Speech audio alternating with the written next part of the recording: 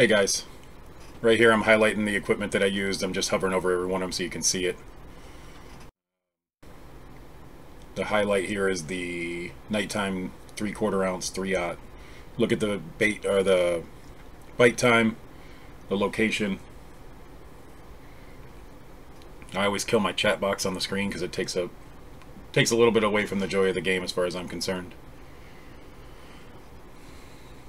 I cast out to 173, but the fish doesn't bite until 68 feet from shore, from the rod, I mean. So you could theoretically cast this out to 75 feet and still be able to catch the same fish, or this particular fish that I caught, I could have been out 75 feet and still caught him.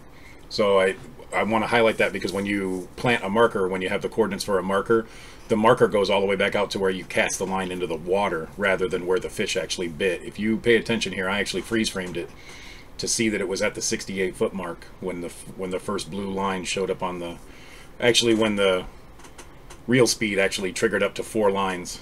Yeah, 4 chevrons is where it bit on, was 68 feet. I'll show you the marker here. So just keep this in mind if you're trying to plot this marker coordinate. Just keep in mind that it actually bit at 68 feet. There you go, guys, an Atlantic salmon.